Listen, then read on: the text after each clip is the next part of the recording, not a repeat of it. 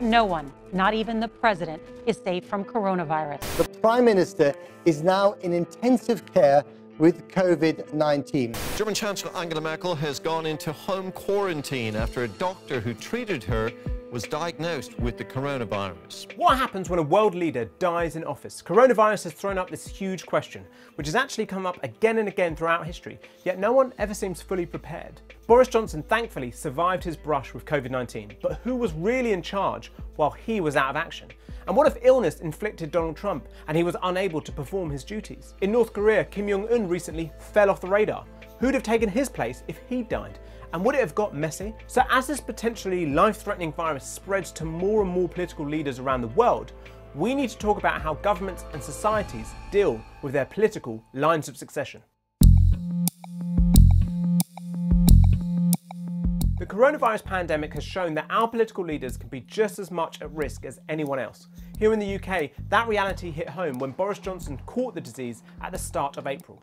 Alas, I still have one of the symptoms, a minor symptom of I still have a temperature. I must continue my self-isolation until that symptom itself goes. But his symptoms didn't go away, and a few days later, the Prime Minister was taken to hospital and moved to an intensive care unit. Things were looking seriously bad, and his advisors actually started planning how they would announce his death to the media. This is what he said when he eventually got out of hospital. The NHS has saved my life, no question. Things could have gone either way. Boris Johnson is now back at work, but while he was away, there were concerns about a possible power vacuum. Like who was standing in for him, and would that person really have authority to lead the country? You see, unlike nations like the US, here in the UK there's no written constitution. There are no official set rules on exactly what happens and what the chain of command is.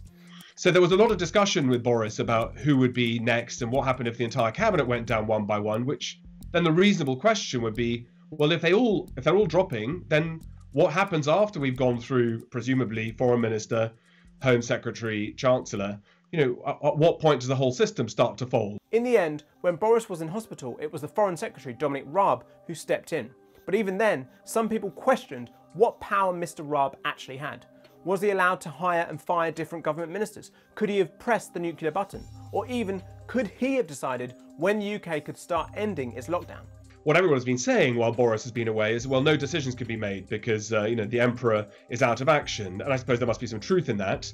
But that really does pin the idea that single individuals shape the entire destiny of a country. And most historians don't think society or even politics works that way. The whole point of a cabinet is that you have, whatever the number is now, 23, who should be able to govern the country together. Now, if that all sounds a bit too complicated, you might think the solution is a written constitution, clearly setting out exactly what the rules are about the chain of command. But it doesn't necessarily fix all the problems.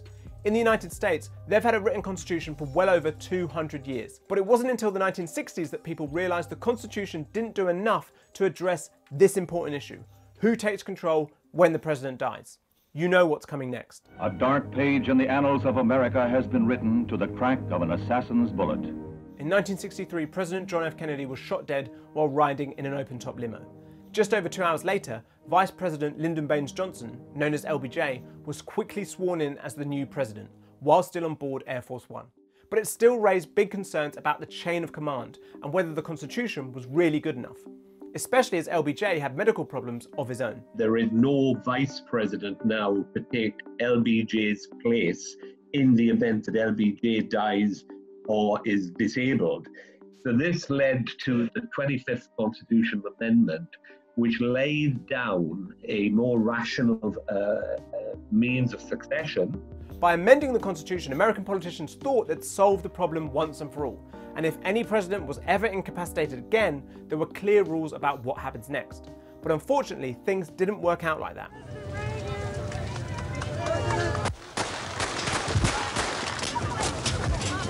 This grainy footage shows the moment a guy called John Hinckley Jr.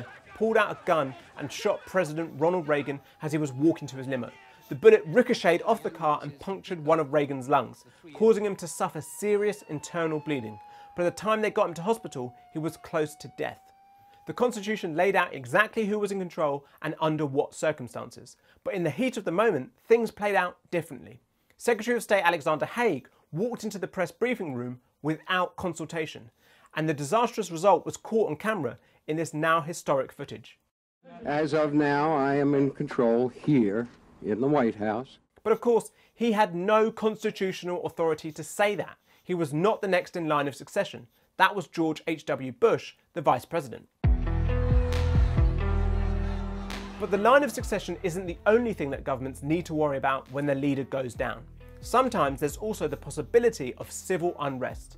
And throughout history, it's this that's been the real recurring nightmare. Here's an example. In the UK, only one Prime Minister has ever been assassinated. Spencer Perceval back in the year 1812. He was shot dead as he walked into the Houses of Parliament in London. Within hours, people started gathering around Parliament to celebrate the Prime Minister's death. One account even compared it to a festival. Historians say that at one point the crowd started chanting, "Perceval is down, the Prince Regent must be next," in a direct threat to the royal family itself. Any signs of any uprising were immediately stopped. But historically, in some countries, we know that power vacuums can be the trigger for major political and social change. As coronavirus spreads across the world, what are the chances that it could actually cause a big power vacuum somewhere and lead to some kind of major political transition? The transition moment is one of acute fragility because it allows for a new network to be built. By and large, people who want to benefit from that patronage are very quick to move. In the Mongol world, for example, in tribal societies, what tends to happen is that when a leader is incapacitated, everybody races back to the physical center of power to see who's going to get chosen next. And when a really leader dies, it's like dealing a new hand of poker. In ancient Rome, every time an emperor died, that was the moment to lock your doors and fear the worst, because if you were either on the wrong side or you're too close to the last emperor or potentially thought too close to a rival, you had your name on a list and you'd be taken care of.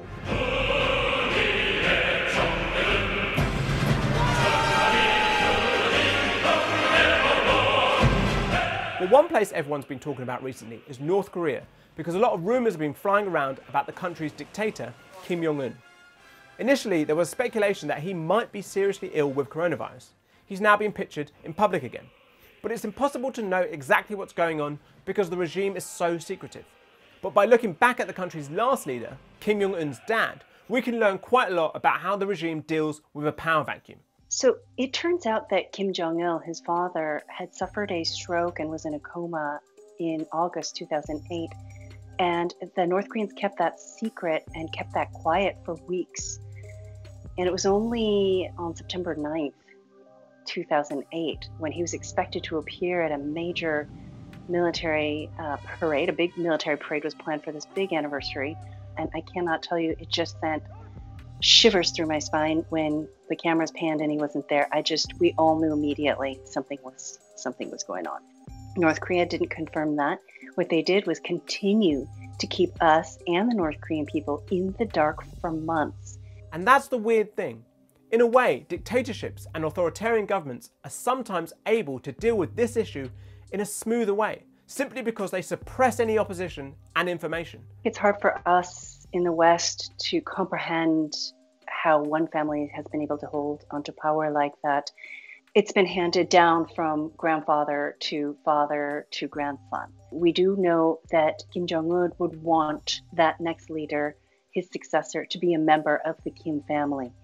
And he has passed several decrees requiring that the country be led by somebody who was descended from Kim Il-sung, their eternal president, his grandfather. However, the next generation, Kim Jong-un's daughter, she's only 7 years old. So if he is ill for any reason, the small circle of leadership, they're really the only ones we're going to know. And they will go on lockdown. They put the country on lockdown, in a sense, while they try to enforce unity, try to control the narrative, and try to come up with a viable succession plan. For the time being, we just have to sit tight. But if and when political leaders become incapacitated or die, it could lead to some big political changes.